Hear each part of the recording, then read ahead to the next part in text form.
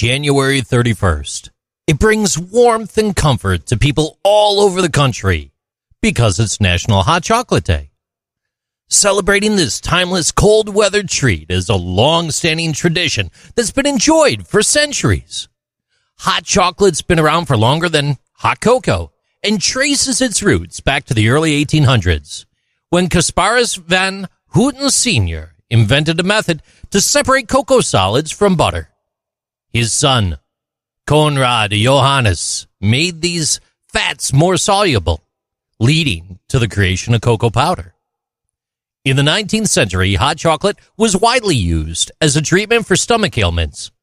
Its creamy, rich texture made it a popular choice for ceremonial events, even before it became fashionable in Victorian times. The origins of chocolate can be traced back 2,000 years or more, rooting back to the Mayans. They're believed to have invented the first chocolate beverage. By 1400 AD, the Aztecs had made cocoa a staple in their culture, and it was eventually brought back to Europe by the European explorers. Hot chocolate not only satisfies the taste buds, but also provides health benefits. Cocoa contains high levels of antioxidants, which may help prevent cancer. Studies have also shown that chocolate flavonoids can improve arterial health and memory.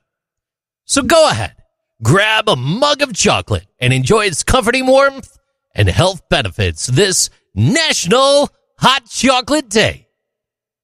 These are Interesting Things with JC